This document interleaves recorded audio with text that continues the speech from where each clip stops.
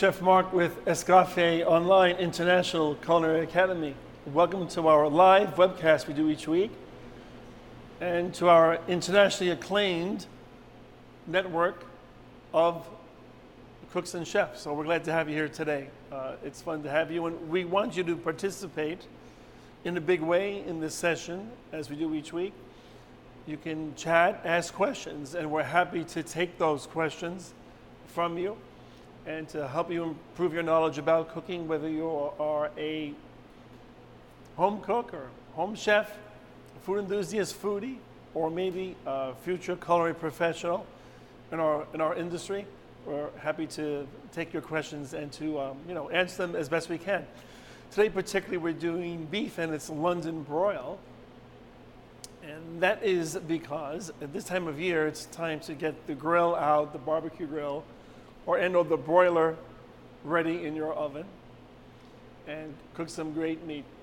Also, we're in that part of the progression in our curriculum where we're doing beef. So today happens to be London broil, and then next week will be old-fashioned beef stew. I'll tell you more about that later on. But for today, we're going to talk about beef, what cuts you'd want to use for London broil, what cuts you can use, and what some people do use. So thanks for being here with us. Feel free to chat, type in. We're glad to take your questions because we're here for you to improve your knowledge. So let's start with talking about London broil and what cuts of meat are used. Usually London broil is a piece of meat, looks like a London broil. It's a relatively thick, long cut of meat, many times cut from the top round, and this in fact is cut from the top round. Now, some people may use flank steak, but that's not really a London broil. You need a thicker cut of meat. I prefer 1 to 2 inches. Actually, this is a bit thin. It's what the store had nearby my home. 2 stores they went. It's a bit thin. You want at least 1 inch. It's 3/4 of an inch. It should work. Just to be mindful when you broil it. It cooks quickly. 2 inches would be ideal for London broil. So you get a nice thick slice, and it cooks properly. This will cook very fast, and we'll just be careful when we put it into our broiler in our oven. You put the broiler on high. So a top round, I'm looking at this cut of top round. It'll say top round London broil on it. And knowing the conformation of beef as I do, being a chef all those years and having done some meat cutting early on in my career, this is a vertical cut from a top round. So this is actually the entire width of the top round. And knowing that these have a somewhat triangular shape, this must have weighed 24 to 28 pound top or inside round. You're saying, well, what's a top or inside round? I want to sanitize my hands for a few moments. You say, what's the top or inside round? Well, it comes from the round, which is the haunch or entire leg of beef cattle, right? So that's the top round. The top round, or what we call in meat cutting butcher's parlance, the inside round. It's on the top when you select and cut. The top round, when you lay it flat, it's on top, and we call it the top round. As the cattle walks, it's actually inside behind the flank area. So that's good to use for a number of things. I use it for brochette meat. It has to be marinated. Top round you'll see many times carved as roast beef in restaurants, family-themed restaurants. And of course, top round is now used for London broil. But if you can get them to cut it 1 inch or 2 inches thick, that'd be even better yet. The other cut of meat that I have here is the sirloin tip. All right, the sirloin tip. The sirloin tip is underneath where the bottom sirloin is. The top and bottom sirloin is the top and bottom round. So the top sirloin makes some great steaks, and the bottom sirloin also makes some great steaks, but mostly it makes great roasts. You can make some steaks from the top sirloin, small steaks that you can grill, but be mindful using top sirloin is cheaper than a short loin, which is the tenderloin and the New York.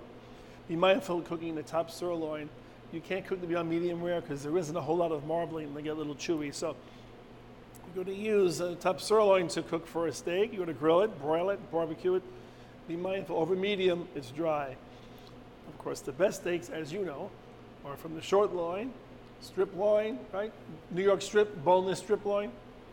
Kansas City steak, bone in from the strip loin itself. So today we're working with the top round, or the inside round, top and bottom round. And we're working with the bottom sirloin, what they call a tri-tip. Just so you know where the difference is, with the top or inside round, that was $5.19 a pound. And the less known cut of meat, the sirloin tip, $4.19 a pound, a whole dollar cheaper. So you keep that in mind perhaps when you're going to marinate them anyway on London broil, because you have to, because they're from either the sirloin tip or the round. Not a whole lot of marbling, not tender.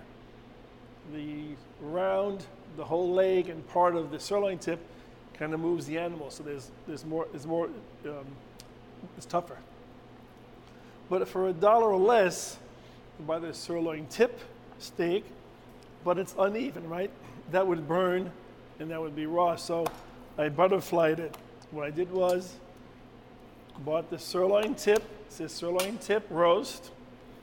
You can roast that, but it's better yet, and I just laid it flat, and I just, cut it and pounded it out. So I'm going to marinate that as well. This will make a very nice, wider slice, nice and rare. Marinated, tenderized overnight, keep in mind.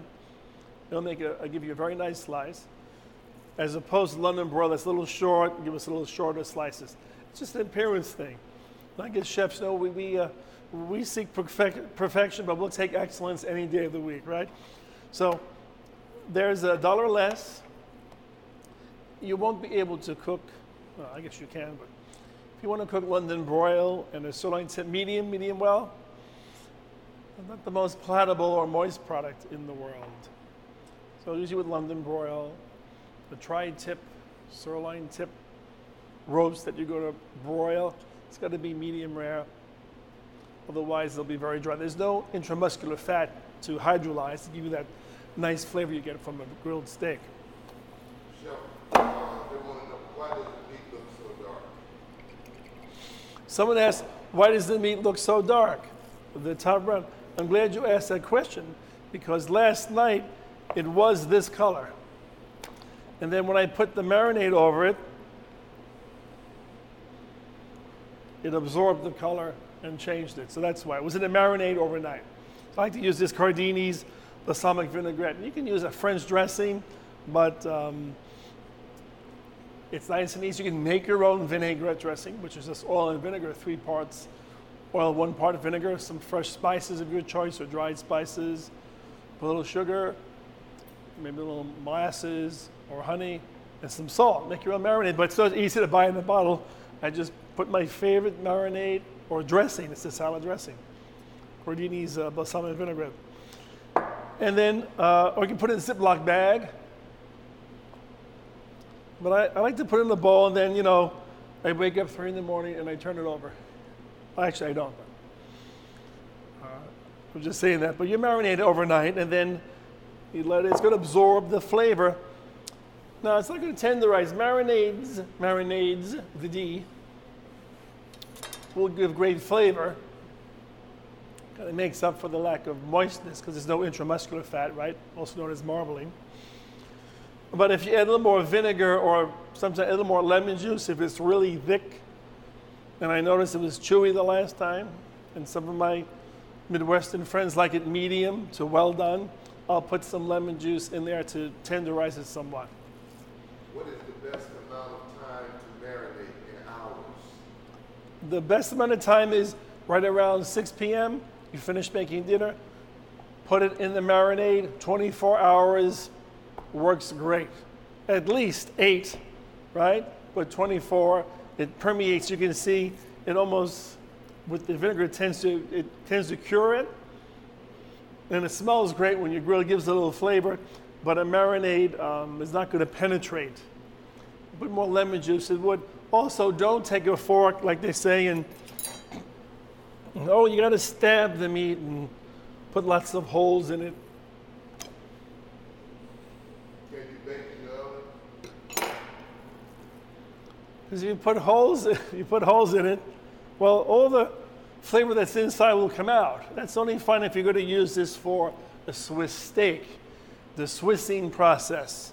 That's when the steak is put through one of those needle machines. You can even buy the jacare. You jab it and cut them into 3 or 4 ounce pieces. So you don't want to puncture. Say, don't be puncturing your meat. All the flavor that's inside will be exuded. You don't want that. What if you're going to do? If you're going to braise, this makes a great braise, great Swiss steak, and that's important to keep in mind. Do you want to bake a London broil? No. You want to broil or grill a London broil. An interesting point about a London broil. So it is broiled. So if you went to London, you wouldn't find it. It's not known in London. I guess it's like French toast. You don't find French toast in France. Americans go, where's the French toast? Well, that's an American thing. Same with London broil. It's an American dish we really love to make. And you can use the flank steak. Some people say, well, I can use the flank steak. That's not really a London broil. You got to use the top or sirloin tip or bottom round. Now be careful buying bottom round for a London broil. It's even drier or chewier yet. The bottom round is best for marinating for stew, beef bourguignon, or beef stew like we're doing next week. Also, the bottom round is fine to make Swiss steaks or braised steaks, sauerbraten. It needs moist heat. None of the musculature in the chuck or the round get dry cooked because there's no intramuscular fat. The only roasting or baking or grilling would be the rib and short loin. Of course, the tenderloin, right? We all like that. Tenderloin doesn't have a whole lot of flavor. It's very tender. Many times you will find the New York strip, Kansas City strip, or the rib have more flavor, hence more fat. But tenderloin is very tender for that and easy to eat.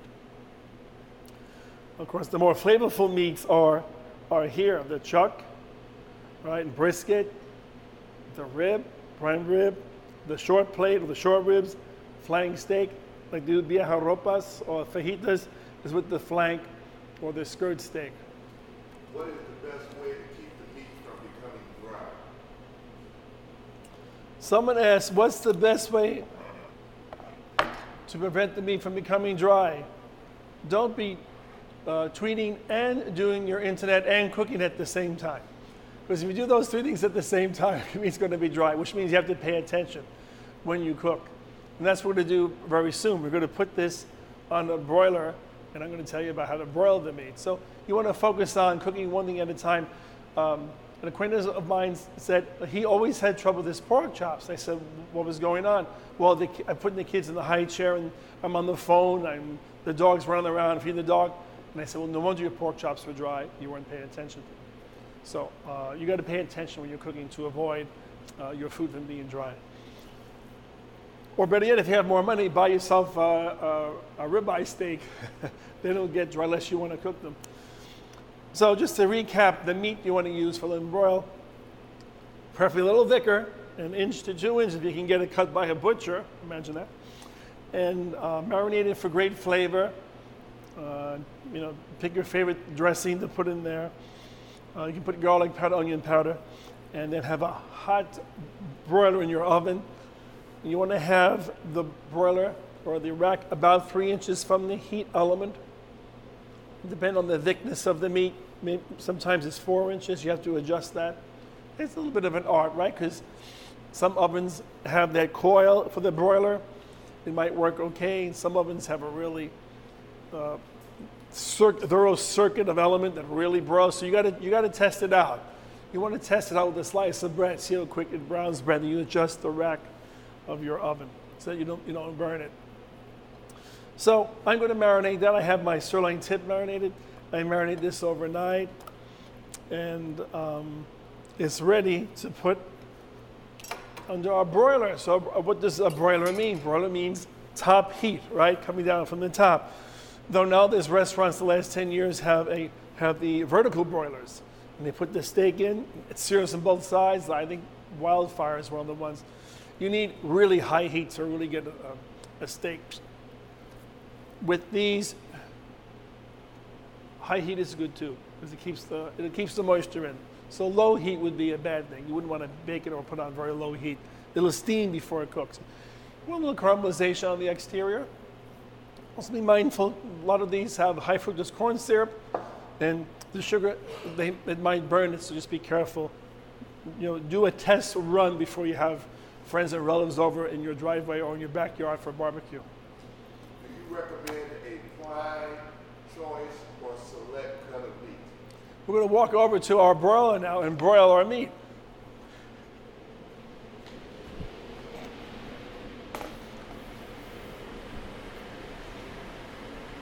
So if someone asked the question, do we prefer USDA prime, choice, or select meat?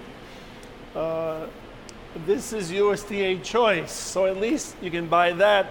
And and the choice has some incidence of intramuscular fat, some incidence. So that's what we would call marbling, these small specks of fat. That is marbling, but in the top round is tougher. So for a broil, sure, if you want to buy the USDA prime linen broil, you get more fat that hydrolyzes when it cooks and gives it moistness. You'll probably pay double. I paid $5.19 for this USDA choice. I've looked at the prime, it's usually $8 or $9.19 London broil. So much for a cheap cut of meat, right? I saw recently the USDA prime ribeye steak, beautiful. More incidence of marbling. The fat's a little more yellow color than it should be. It looked beautiful. Ooh, it's like $17 a pound for USDA choice. You better cook that right. And if your friends only like well-done meat, don't be buying choice on them. You'll waste it on them, all right? So that's the chef's tips for today. So certainly in Chef Auguste Escoffier's day, London broil wasn't known, though he opened up the Ritz-Carlton, right? The British like to broil meat, so I think no doubt an American chef came up on even London broil, because the British like their meat broiled or roasted, right? That's a British tradition. So I have my grill. I took the meat out of the marinade, patted it perfectly dry, and I wanted room temperature. I don't mean in the room for 4 hours, but I wanted to sit at least an hour, because meat that is not chilled cooks better. You get the degree of doneness you want if you let the meat sit at room temperature. So I took the marinade off, patted dry with paper towels. I'm going to brush just a little oil on there, gives a little sheen. It won't stick to my grill, right? Or the grill bars on my broiler. And then I tasted the Cardini's dressing. It needed a little more salt. So don't be afraid to salt a little less for a marinated piece of meat on both sides. Sea salt, I use sea salt. That's looking good. What else can I say about that? So it's room temperature, perfectly dry, the marinade, little oil, set the grill on high. Oh, if you're going to be home, you're going to want to put this on a rack, a cookie rack, on your sheet pan. You don't have a cookie rack, just half a sheet pan is fine. Okay? So here's my broiler. A broiler is always top heat. This is actually an angled broiler, somewhat angled, but I got the rungs or tines nice and hot. I brushed it earlier, right? Turn the broiler on, got it hot. Same at home with your grill. Turn it on, get it on high, burn off, scrape off the carbon, right? Then you'll want to oil it. Because there's always some carbon, see, still on there from all those other steaks. And then you get a little fiber in your diet, it's very good for you. So we'll let that burn off. And that looked pretty good.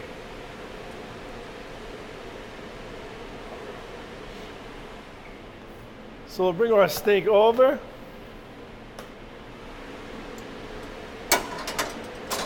Just brush off that little extra fiber on there. Lower it down, and then I know how this broiler works. The element is low and high, so I got to put it about there. So it's about 4 inches or so from the heat element. Oh, and don't worry about grill marks. That's not important. The crosshatch mark on your steak. That was some food stylist idea some years ago. The steak has to have this crosshatch mark. Well, 2 things wrong with that is the crosshatch parts are burnt and the other ones are raw. So you want it to cook evenly. That's important. Don't worry about the grill marks unless you're in some competition where they want that. We prefer that the meat be cooked evenly, nice brown color overall, and be nice and moist and flavorful.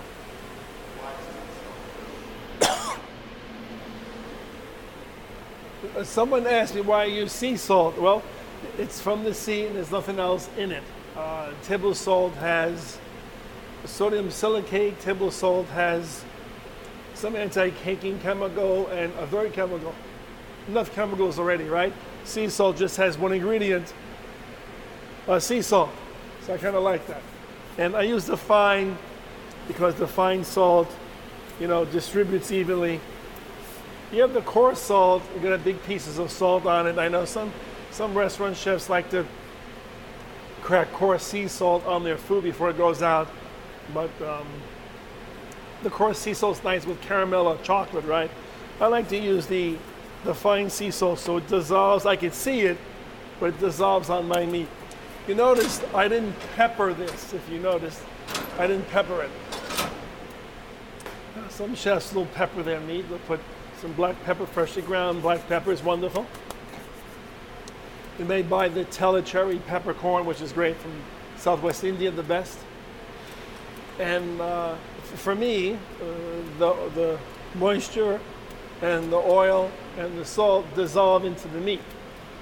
But the pepper, since it's the dried berry of an evergreen bush, is going to burn. So I don't put pepper on my poultry or my meat until after it's cooked, and that's the original use of pepper. Pepper was used to prevent or to mask meat that's a little rancid. So I don't like it burnt or acrid. I like to put on after so I can have a nice smoky taste.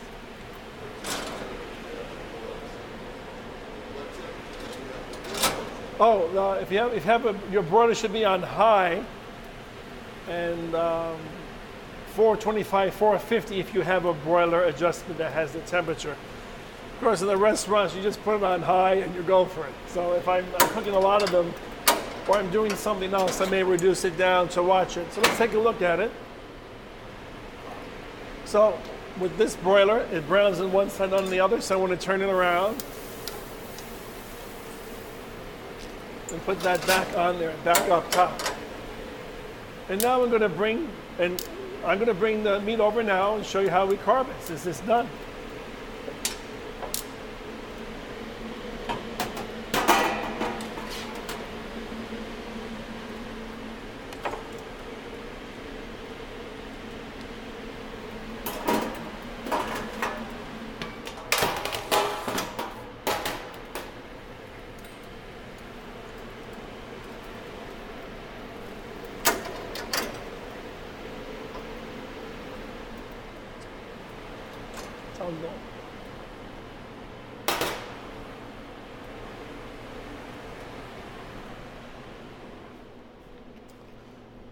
Okay, so here's our meat we broiled up, and some of those juices you want it to rest. So I have a question. What are your thoughts on the belief that salt has a tendency to dry out meat during the cooking process because it absorbs the natural juices? Great question, as they all are. Someone asked, I believe, on salt being used as it tends to draw out the natural juices of food. It sure does. So you need to salt food just before you're going to cook it. That's important. You wouldn't want to salt an hour before because it will start to draw moisture from the surface of the meat. So it's important that when you salt raw meat, it should be somewhat moist. and then you sprinkle liberally the salt over the top. And since it's wet, the salt dissolves and goes into the meat, gives it flavor. So yeah, you don't want good observation. You don't want to salt the meat 20 minutes, half hour early, because it will pull out moisture, and that's not what we want to have. We want to have good flavor. So good tip, and very important to realize that. That's a great question. How long do you cook for? All right, so we broiled this 4 minutes on each side. This was 4 minutes on one side, 4 minutes on the other, so a total of 8 minutes. I think this was about 9 minutes. Time goes by fast when you're having fun, right? So as you can see, I let it rest, and I want some of those juices, because one of the greatest steak sauces you could use is melted butter and the juices from the broiled meat and some Worcestershire sauce. And that, let me tell you, is the best steak sauce to put right on the meat. You can put a little more Worcestershire sauce if you like, but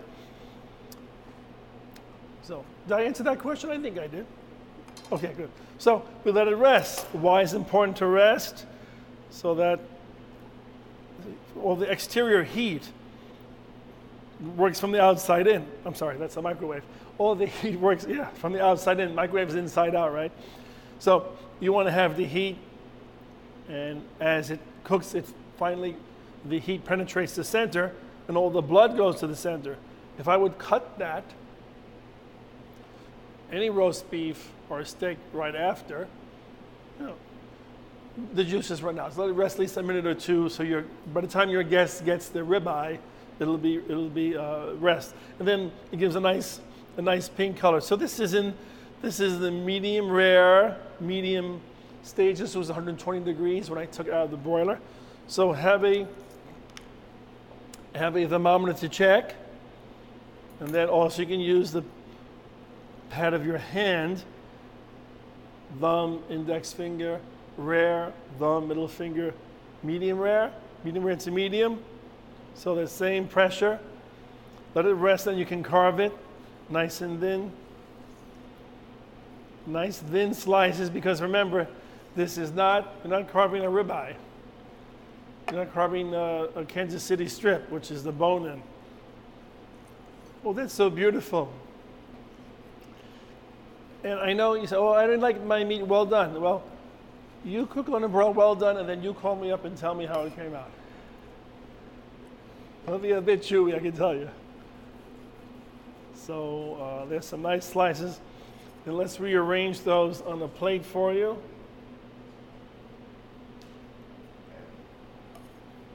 So you want a nice long bias cut. Is it important to cut the meat on an angle, Chef? Yeah, the question is it important to cut meat on an angle? It is.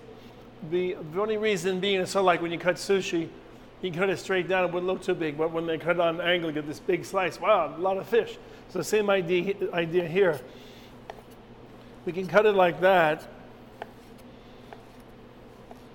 but we're not getting anywhere. What a skimpy piece that is. So, and then of course, presentation is everything, right? So they probably weigh the same, but which one do you want on your plate, right? How long would you cook it for it to be well done, but still tender at the same time? Well, someone said, how long would you cook the London broil if you wanted it to be well done and tender at the same time, right? Well, those are mutually exclusive things. It can happen. If you cook it well done, it won't be tender. It'll be well done, and it'll be tough and chewy and somewhat dry. You can cook a ribeye well done. You can cook a prime rib well done, right? Remember, you'll see many restaurants stay on the bottom of the menu. The manager is not responsible for the tenderness or moistness of steaks cooked beyond medium. And they state that in joiner, because people will say, well, I only like well done steak. And they send it back, say it's dry. Yes. it will be dry and chewy, especially a London broil or the sirloin tip. I think this needs a little more of that, what's this here, sauce in there to make it. That is the most wonderful, wonderful flavor is Worcestershire and butter and the drippings, the juice from the meat. I'm telling you, it beats any steak sauce. Try it. Now, what's next with this? So we'll take more meat questions, but we have to do some red wine now, because if you're going to have a nice piece of meat like that London broil, the way we prepared it today, you're going to have some wine, and we'll drink any wine before it's time. That's our motto. So what I have here is Francis Ford Coppola Merlot. It's a California Merlot from a number of vineyards throughout the state. As you know, the Coppola family, or Francis Ford Coppola, purchased the Inglenook winery in the late 70s, I recall, and it was a jug wine company. And of course, now he has his own brand, as you can see. And I like to have a Merlot with London broil or any kind of steak, because it's light enough. Cabs can be a bit rich, right? A bit tannic, the cabs. So I like to have a Merlot, since the Merlot a little more soft, a little more approachable. The bouquet is spectacular coming out of that bottle. You waving at me? Is that a question? Oh, yeah. What would you use for sides for this beautiful piece of meat here, sir? Someone asked, what sides for that? Well, we'd have a London broil. You might as well have some nice potato salad with that. That would be great. And even coleslaw would be nice. Many times I serve plum puree, mashed potatoes, the great Chef Escoffier recipe for plum puree, which we've done before. That is nice with this too. I'm not a fan of vegetables, so I'll probably just have beef and potatoes. But that's what you want to see, the glistening and moistness and the nice color. No one wants it raw. Some people like it raw, but the same thing with the London broil. If it's raw, well done, same issue applies. It's so raw, you can't chew. It's like rubber. It's well done, it's very dry. And you have trouble chewing it as well. Keep in mind, our systems tend to be carnivore, so eating meat that is not as well done, we're easier to digest that than well done meat. Medium rare meat is easier digested. What are the portions of butter, juice, and Worcestershire sauce to make the? Someone wants to know the recipe for the steak sauce, Escoffier steak sauce. I have a quarter pound of butter. I put in 2 tablespoons of Worcestershire sauce, and all the juice I could render from the broiled meat. And I may put a little more Worcestershire in there. It looks just a little too much butter, but nothing beats when you get the roasted meat, the fond as we call it, and the juice gives a great flavor. Could you put wine in the steak sauce? And someone asked you to put wine in the steak sauce. Actually, no, you put wine in the glass, and that's what we're going to do now. Only fill the glass about a third full. That way you can give it a little spin around the block, right? So this is a Merlot. It was a blending wine for centuries, and Californians discovered it as a standalone grape, and it just smells so nice. It has like blackberries and currants that you would see in scones, and little cocoa in the nose. It's great. Merlots are really soft, a little softer, less tannins than a big cab, but we will have to taste it. We just roll it around to get a little air, because we're not in the cork all that time. Usually proprietary bottled wines have their name on the cork. This is an aggregate, which is not from a tree, so environmentally sustainable aggregate product. And though it's made, it looks like it's made from ground up cork as opposed to the cork from the tree. Also, you see plastic corks now as well. There's a debate that the plastic cork doesn't expand and contract. Cork does expand and contract and allows air to get in and to age the wine. Good wine is always stored. You'll see the cork should always be wet. It shows you that they've stored the wine on the side, because you want to keep the cork moist so air doesn't get in. You don't smell the cork. You squeeze it to see how moist it is, and you go, I think they've been standing up their wine to yourself. And then, if you go to pour wine, put your thumb over the top of the label. Don't hide the label, right? You pay all that money. Guest is sitting down. Grab it like this. Your thumb should be on the top. You want to start pouring out and then twist your wrist up. So you extend your arm and just pour to turn it and naturally not dripping on the nice tablecloth. And then, of course, we'll have to taste it. What year is the wine? Someone asked, what year is the wine? 2007. It was a very good year in the Russian River Valley. Well, that's great, that Merlot. I might have to have a little taste of beef later on. Would a horseradish sauce go well with this cut? So someone asked, would a horseradish sauce? You bet. You can buy the horseradish itself, not horseradish cream or horseradish dressing, because they have those.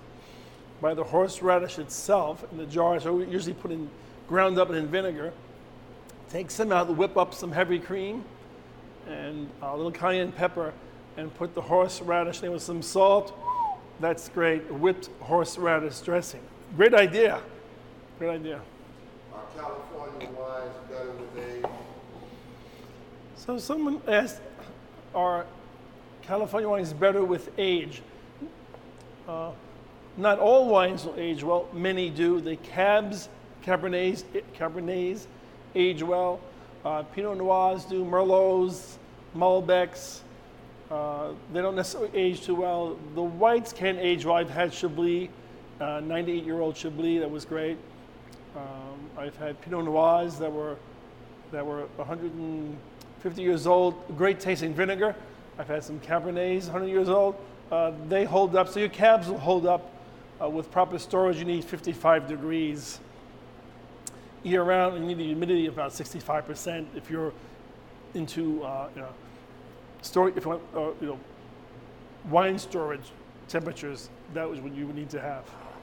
If you can't drink yet, Chef, what do you recommend to drink with the... So if you can't drink yet, with that, what's always nice is you can have a carbonated drink. Many times, you mean non-alcoholic you refer to? Surprisingly enough, Dr. Pepper goes very well with this. It has a root, spicy note to it, and goes well with the London Broil. So that's what I would recommend. Avoid ice water with great tasting food. If the food's bad, drink a lot of ice water. But if it's good food, avoid ice water, because ice water tends to deaden your palate. It freezes your taste buds. Maybe that's a good thing if you're at your great aunt's house. But if it's good food, you shouldn't be drinking too much water. Anyway, have some water to cleanse your palate in between courses. So keep that in mind.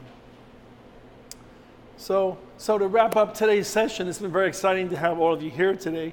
Take a few more questions before we sign off. But broiling meat, great smell to it. Get that barbecue grill, the grill going. You can email me, Chef Mark at escafeonline.com for questions. Happy to help you out. That's what we're here for. And next week, we'll be doing daube de bœuf à l'ancienne. As Uncle Escafe would say, as we know it as old-fashioned beef stew. That'll be next Saturday at 11 Central Daylight Time. So if there aren't any more questions, I wish you a great week. Thanks for joining us. Check us out online. And happy cooking. Bye-bye. See you next time.